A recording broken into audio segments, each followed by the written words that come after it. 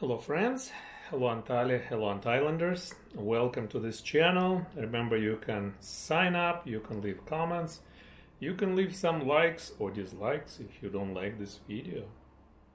Today I decided to share with you some of my experiences dealing with Turkish accountants. As I said before, a friend of mine decided to open his own business, little business, proprietorship. So we went and talked to several of them. And I'm going to give you a little spread on each accountant we talked to and also give you my sum up as far as how you should really go about it. First of all, as I said before, in Turkey, it seems like if you know somebody a little bit, do not expect them to give you a little bit better deal than if they didn't know you at all.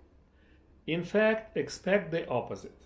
One of the things which I did not mention yet, I went to the barber, which I go all the time, and he charges me 200 lira for whatever he does. And that procedure includes not only cutting hair, but it including removing hair, etc., etc. Another person came in, and my barber doesn't know that I actually understand some Turkish. So another person came in, new customer, and he offered him 150 lira. So he offers discount in front of his regular customers to a new customer, which to me is a little bit strange. So I take it as he probably did not know that I understand more than I do. And so he offered it right in front of me. Returning to the accountants, a friend of mine went to an accountant who was known to her for several years. And because she really didn't do much as far as business before she was working, so now she decided to do so. He went into full swing, and she does speak Turkish really well. So he told her to register proprietorship, she has to pay $450, and if she wants to get a work visa, it will be another $1,000. Well, the work visa is not that important, it was really not in the scope, but it's nice to know. So I presume that it's a lot cheaper than that. Then we discussed, I have quite a bit of a business background, and I know about the forms of businesses registration, liabilities, etc. Also in Turkey it works in an entirely different way. What's on the books is not always applied in real life. Those who lived in Turkey, they know that. There is certain tradition, like on the book it says that before turning right you have to turn right signal, or before changing the lane on the road you have to turn signal. I can tell you probably 90% of the people never do that. They just basically swing into another lane. And it's pretty much tradition everywhere. I'm not complaining. I'm just stating the fact. That's how it is. That's what you expect. That's why you adjust your behavior in a certain way. If somebody swings in front of you, well, you just accept it as a fact of life.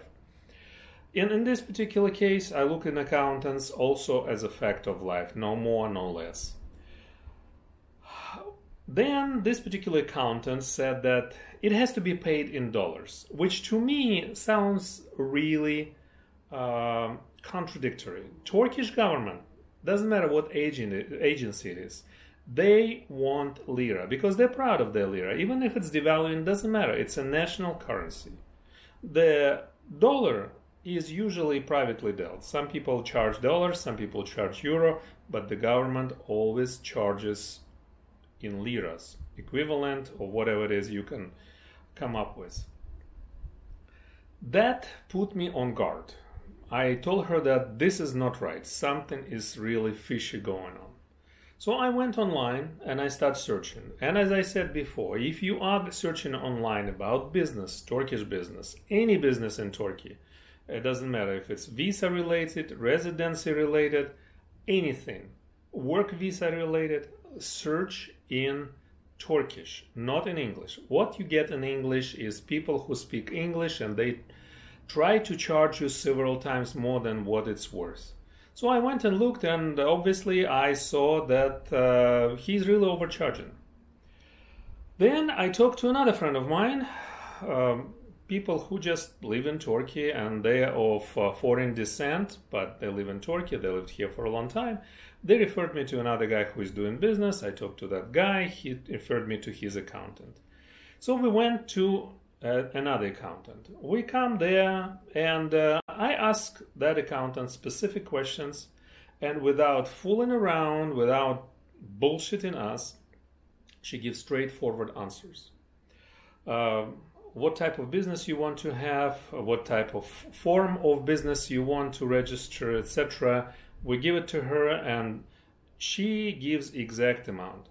So without going any further, to register personal proprietorship in Turkey on this date, which is July 4th or July 5th now of 2023, it cost 1,250 lira.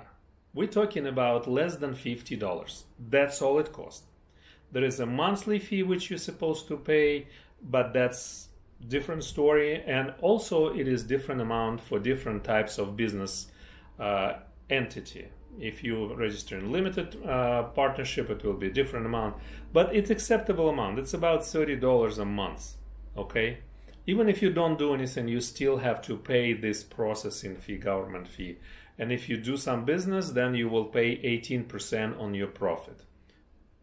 It doesn't really matter what it is in different countries, it's different, but that's how it is in Turkey. And if you register personal proprietorship and go over a certain amount, it can go up to 40%. So if you tend to make some money, in a little while, perhaps you have to change the form of registration or register different enterprise, etc. What I really liked is that this person said everything is lira, everything is straight. And imagine now, $50 versus $450. And that guy actually wanted to have in dollars, this person didn't. It was just all straightforward. We went to another accountant. And it was also acquaintance of another acquaintance who referred to. We come to the office, and I'm just gonna give you an idea what kind of office it is. I've been to offices, but this one was like a really dusty, huge office in downtown Antalya. And it seems like it's not that accountant's office. It seems like it's some kind of shared office, or somebody gave her that office to, throw some dust in our eyes, but it didn't really work. I did not really like that office. But that's not the point. If I can get the right person to talk to office, I can forgive. Then we start talking to this person, and this person actually tells us, no, you don't want to register a proprietorship, you want to register a limited company because that cost 8,000 lira to register. Okay, 8,000 lira. I said, well, that's fine, it's to register. What about your fees? And the standard answer was, which I've heard probably 24 times throughout the conversation, we'll discuss and we'll agree upon. It's like that person really doesn't know how much they're going to charge. They may charge again 400 lira, or they may charge you $400. So the point which I'm trying to make, number one, don't rely on your acquaintances. They have their own judgment and they can make their own mistakes. Don't fall victim of their mistakes. Maybe that particular accountant works for them for whatever reason. Maybe they have to charge a little extra because you were referred to them. Maybe that person needs to fly to Istanbul or Ankara and have a good weekend, so he will charge you a little more. Doesn't matter. Shop around. Number two, always search internet in Turkish. Use Google Translate, translate English to Turkish and search. And number three, find somebody who gives you straightforward answers and who you're comfortable with. Now, speaking of work visa, the standard answer, which you will get pretty much from any accountant here in Turkey, that to get work visa for yourself, you have to hire 5 Turkish citizens. It's like a fairy tale.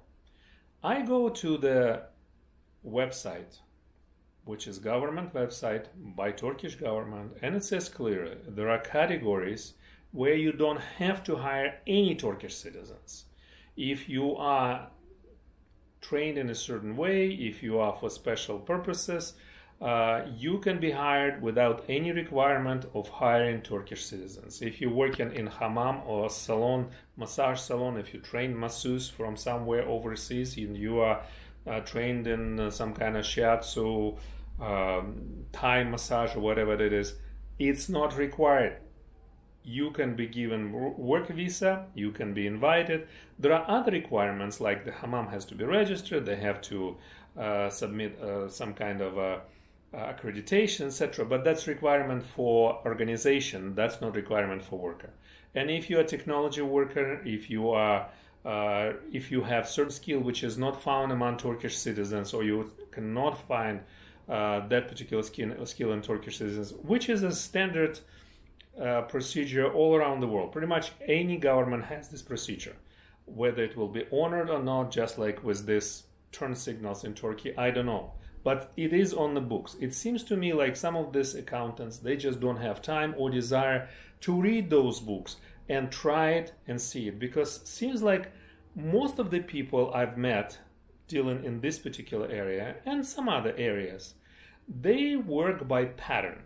They establish certain pattern, it works for them, and they don't want to step out, they don't want to learn anything new, they don't want to try anything new. They just like to do what they do. They like to have their weekends, they like to take care of their children, which is honorable and good. Yet, if you need to have a creative decision, those are not the people you're going to visit. I'm Vas, welcome to my channel again. Remember to subscribe, leave some comments, leave some likes, and I will give you some more impressions of my life in Turkey. All the best. Good luck.